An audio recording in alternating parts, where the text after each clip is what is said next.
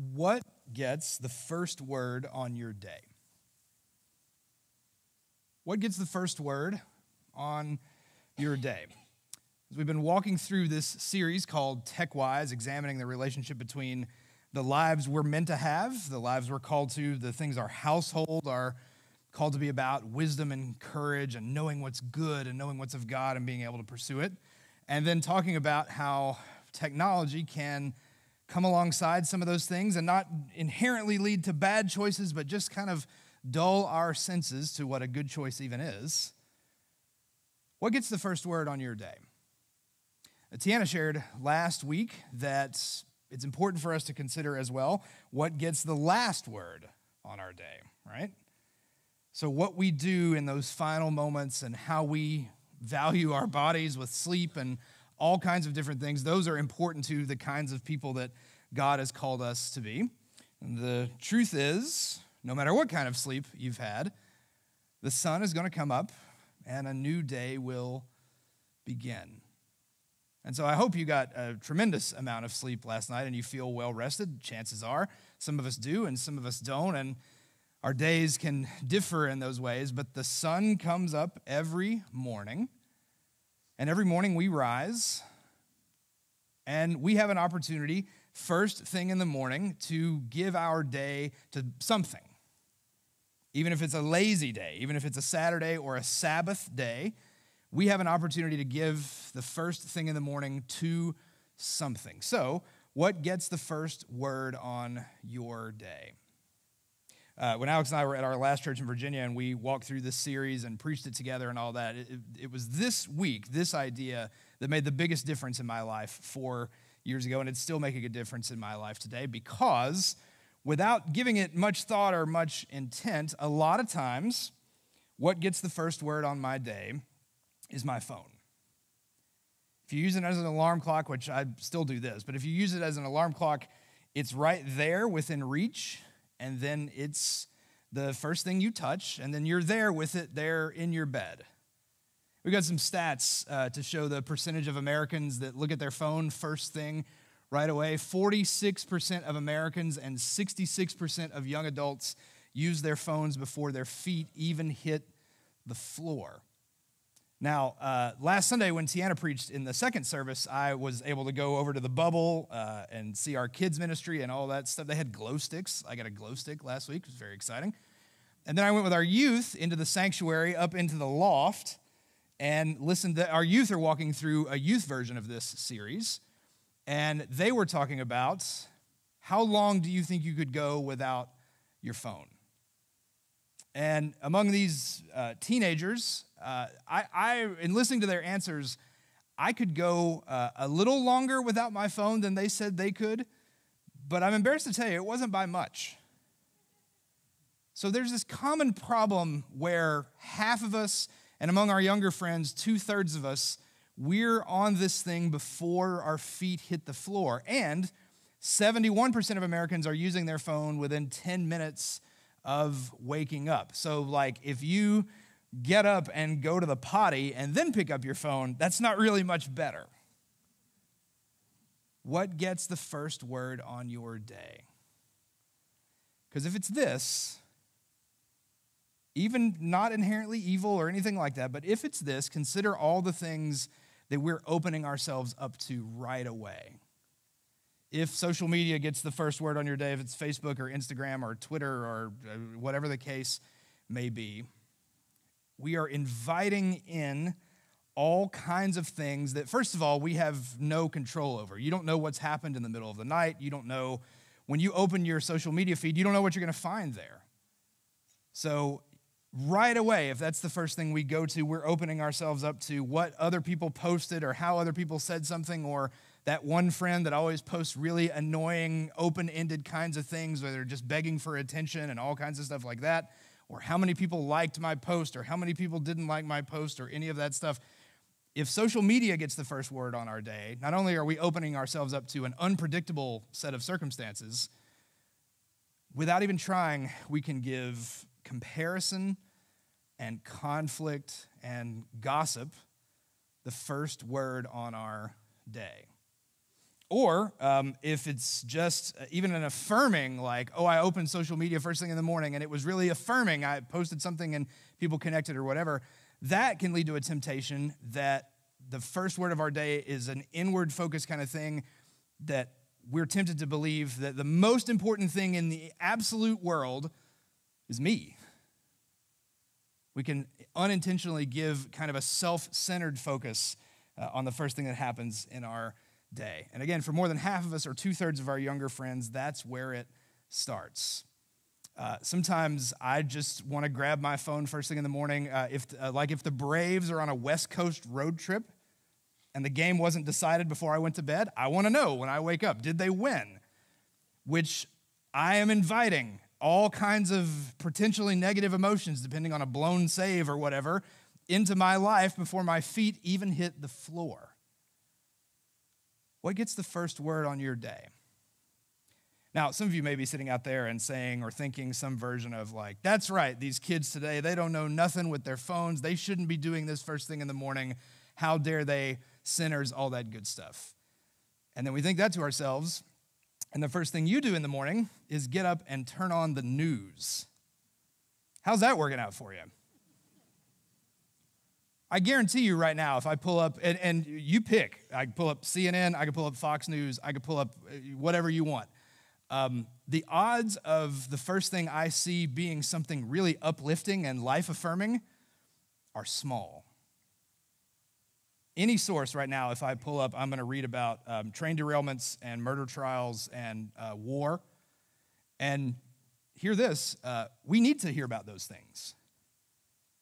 News is good. We could have a whole separate sermon series on how to do it better and more healthy and how Christians should consume some of that stuff. We need to know about those things locally and nationally, but I'm not so sure I would make it the very first thing I did in the morning, because it invites all kinds of different emotions and all kinds of, not just negativity, but things that can come and consume us and consume our lives before we give any of that time to something more intentional, something more life-giving, something more like Jesus. What gets the first word on your day? And how might we structure our lives and ourselves to give that to something a little more fruitful and a little more productive? So while we're thinking about what that looks like and how God might have us in mind, I want to give you an example of how I kind of first came to understand this practice and all that, which means I would like to talk for a minute about Lane Kiffin. So some of you may be too young. It's weird to say. Some of you may be too young to remember. Lane Kiffin is a football coach. He was a coach at Tennessee for 1 year. And then in January of 2010, left under the cover of darkness after 1 year to be the football coach at Southern California, which we were all totally fine with that and acted very responsibly in our behavior in response to it. Everyone here was great. When that happened, I lived in Virginia in the middle of nowhere. This was January of 2010, so 13 plus years, it seems strange to say, but 13 plus years ago. And where I lived in Virginia, 40 minutes from a Walmart and all that stuff, I didn't have a smartphone because I had no cell service. So I had a flip phone. I had a flip phone until 2012 when I left that place. But it created this nice little situation for me where when I left my house, if I was in that valley, no one could get a hold of me. So Lane Kiffin left on a Tuesday night, and on that Tuesday night, I was teaching a Bible study, blissfully unaware of anything taking place. And I came home from the Bible study at like 9 or 9:30 or something like that. And what I did have was a landline phone and an answering machine. Remember answering machines? And I came in and I saw the light blinking furiously, and I had like 7 messages, and I thought, who died? And I pushed the button on the answering machine, and it was all messages from my friends, and it was just like a constant stream of obscenities. And when I realized what had happened, at the time I used to write for a larger Tennessee football website. So like I sat down on my couch and knew like when I turn on this TV, or when I open this laptop, I'm going to go headfirst into a world that I'm not sure how many hours it's going to take me to get out of. And that world is probably not going to be super healthy and uplifting and life-giving. And so this sounds strange to say, but I just remember in that moment thinking, I'm going to take a minute before I turn anything on. I'm just going to take a minute and sit here and enjoy the stillness and the silence and any of that before anything else has to happen or take place. And there is, if holiness is taking something and setting it apart, there can be a particular kind of holiness about those spaces that we can create for ourselves, but only if we do it on purpose. Because the truth is, football coaches don't leave in the middle of the night, thankfully, every day. But your life is coming at you, whether you want it to or not.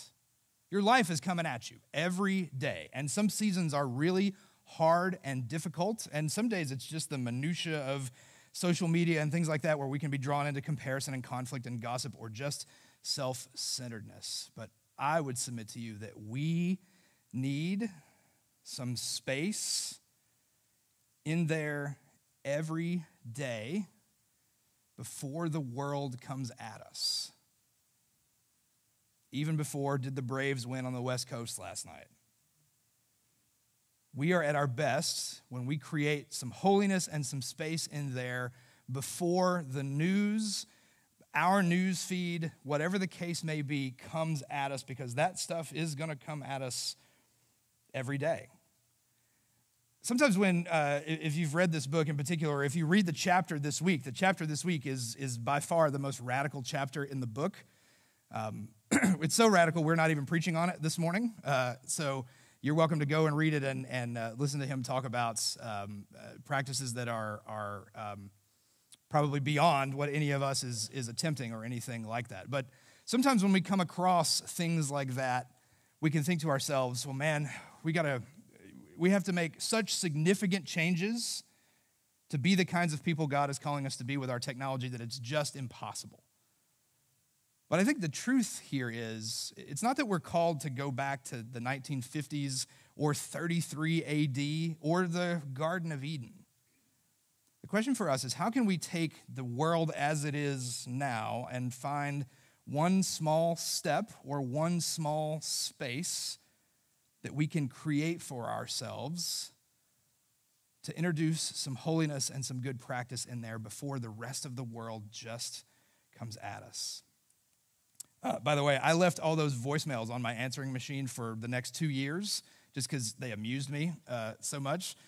And when I moved, and I knew the church owned that house, and when I moved and the new pastor moved in, I really thought long and hard about just leaving them on the answering machine and letting him discover them and see. I ended up not doing that, but I thought that would have been a lot of fun. I don't need to go back to 1950, but I do think that 2006 wasn't so bad. Because in 2006, about a year before these came into our lives, there was already built-in space. You didn't have to create it for yourself between you and your technology. Unless you were sleeping with your laptop in your bed, or you reached for the remote first thing in the morning to turn on your TV. About 15 years ago, there was already built-in space. 15 years ago, I could wake up, go take a shower, come out, get dressed, come out, put coffee on, sit down with that holiness of the first cup of coffee in the morning, and then spend not long, but just a minute in prayer or I'm a big advocate of praying in the shower because it's the space you're least likely to be interrupted. But reading something to connect with God. And then all that stuff, 15 years ago, you still had Facebook. It was new, but it was around, and Twitter and all that stuff, and news and sports and jobs and emails, and all that stuff was still there. It still existed, but it was tucked away in a laptop that I had to open and type it. Couldn't even show them my face back then. I had to type in a password, and then it pulled it up, And all that stuff was there when I was ready for it. But that's the key difference with this, is now all that stuff, especially if you use your phone as an alarm clock, you're one push away from all of that. And it is quietly, subtly, so easy to give the very first word of our day directly to that stuff and lead us down a path of comparison and anger and being the kinds of people that want to leave a bunch of bad words on an answering machine and that sort of thing. Can we create, some distance from this?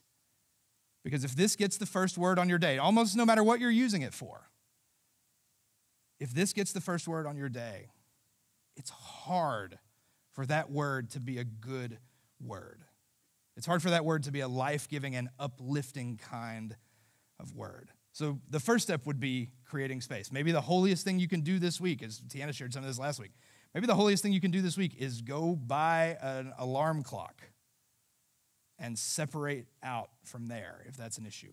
The question would then be, once we've created the space, what do we give that space to? If you're looking for just like ground level early practices of how do we connect with God first thing in the morning, we've shared last fall or early summer on prayer. I'm a big advocate of praying in the shower. Like I said, I love praying the Lord's Prayer every morning. It really helps me connect with God. It's a simple thing too. But if we look back at biblical history and see kind of what gets the first word on the day, if you're looking for level 1, this is a great level 1. This is Deuteronomy 6. In Deuteronomy 6, we have what's called the Shema prayer, Deuteronomy 6 and verse 4. The Shema prayer is 4 verses that is enough for us to get it on one slide here. So Moses is communicating to the people and says this: "Hear, O Israel, the Lord is our God, the Lord alone," or that can also be translated, "the Lord is one. You shall love the Lord your God with all your heart, with all your soul, and with all your might. Keep these words that I am commanding you today in your heart. Recite them to your children. Talk about them when you're at home and when you're away, when you lie down and when you rise." You can see what Tiana shared last week, that rhythm of evening and morning. But this prayer, "Hear, O Israel, the Lord our God, the Lord alone. Love the Lord your God with all your heart, all your soul, all your might." This is a prayer that our Jewish friends were taught then and now to recite in the evening and in the morning. "Hear, O Israel, the Lord our God, the Lord alone. Love God with everything you have." So you can see hundreds of years later, when they ask Jesus what the most important commandment is. Now, Jesus is Jesus. He could say anything he wants, and it would be right. But he's not pulling that answer out of thin air. This is Mark 12. This is where they ask Jesus that question about what is the most important commandment. This is Mark 12 and verse 28. One of the teachers of the law came and heard them debating, and noticing that Jesus had given them a good answer, he asked him, "Of all the commandments, which is the most important?" "The most important one," answered Jesus, "is this: Hear, O Israel, the Lord our God, the Lord is one. Love the Lord your God with all your heart, with all your soul, with all your mind, and with all your strength. And the second is this: love your neighbor as yourself." That's also an Old Testament passage from a different section of Scripture. "There is no commandment greater than these." Remember, Jesus can be elusive. Jesus, a lot of times when asked direct questions, does not answer or gives some kind of mysterious parable, right? But when they ask him what's most important, he answers directly and ties that answer back all the way to Deuteronomy, back into Israel's history to say, the most important thing is, "Hear, O Israel, the Lord our God, the Lord alone." You can hear its connection to the 10 Commandments, to have no other gods before this God and all of that. But Jesus also ties it forward to the New Testament to put things together as a consistent ethic, that the most important thing is that the Lord is our God and that we're called to love this God with everything we have. And then one of the best ways we do that is when we love our neighbor as ourself. So if you're looking for like ground level of how do I create some kind of holiness in the morning? How do I create some kind of intentional space and prayer and connection with God? It's going to start probably by getting some distance from your smartphone. But if you're looking for just a level 1 way to connect, hear, O Israel, the Lord our God, the Lord alone. And then to love God with all we have. And Jesus connects it with to love our neighbor as ourselves. Because I think there's a truth there that the best way that we love God is when we love each other well. Now, back when Lane Kiffin left and back in 2006, it was just me in my household. I was single and I had no kids. That made it a little easier to kind of do what I wanted first thing in the morning, right? I did have a community of farmers who thought they were being kind when they waited until 8 a.m. to ring my doorbell. But still, it was just me and those rhythms. And a lot of times now, and if you've got a family, it's this way as well, sometimes what gets the first word on my day is one of my kids barging in. Sometimes what gets the first word on Alex's day is my alarm going off and me waking up and starting my day. So it's not to say, like, when Covington comes in the room and says, Dad, Dad, and clearly he's awake and excited and full of uncanny 5-year-old energy at 6 in the morning. When he comes in and says, Dad, Dad, I don't look at him and say, hang on, son, I haven't talked to Jesus yet. You got to wait, right? Sometimes the first thing that happens to us in the morning is a little beyond our control or outside of the realm of whatever. But one of the best ways we do connect with God is when we connect with each other. If the core truth of this is to love God with everything we have and to love our neighbor as ourselves, then we can do far worse than seeing the people that we love, the people in our household, first thing in the morning. And I don't know about you, some days it may feel like this, but when we say we want to center ourselves around God being one and our call to love each other, that love, I don't find myself praying a lot in the morning, God, I'm going to try really hard to love my wife and kids today. God, I'm going to try so hard to love you today. That love is not so much about white-knuckle trying hard and effort. And for me, it's more about centering. Not on the rest of the world and all of the ways that it can come in. Not even on the things that we need to know, like the news. It's more about centering on something that's bigger than me. Because even before there were smartphones or TVs or any of that stuff, the single greatest temptation that human beings face is a belief that this world is primarily about us. The single greatest and oldest temptation that human beings face is a belief that what goes in the center is me and not Jesus. And so, starting even with just a breath or two, to remind myself, to remind ourselves that hear, O Israel, the Lord our God, the Lord alone, the Lord is one. God, open my eyes to how I can love you today. Open my eyes to how I can love my family today. Let love slip in there and get the first word, even if it's just 1 or 2 breaths. But if we don't create the space, then sometimes that doesn't get the first word on our day. It gets the 5th or 6th word on our day, and our day is already off on another path. So what's it look like for you first thing in the morning? I want to pray in just a moment, but the real rubber meets the road of this is tomorrow morning. We've been excited already. Our church, in walking through this series, has been inviting people to create one consistent, meaningful, screen-free hour every day during Lent. Lent is now 4 days old.